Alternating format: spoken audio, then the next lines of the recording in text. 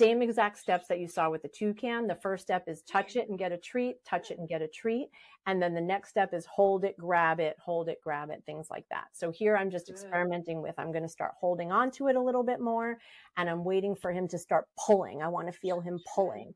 I want him to touch it a few times to get the treat. I want him to manipulate it differently to get the treat. Not just touch and treat, but do something else with it. Really mess with it, and that's when you'll get the treat. Because eventually I want him to hold it and move it, right? Good. He thought about the bowl, so I gave him a treat for thinking about the bowl. He touched the thing in the bowl. I said, well, that's going to be helpful later. He's looking at the bowl, so I'm going to give him treats for thinking about it.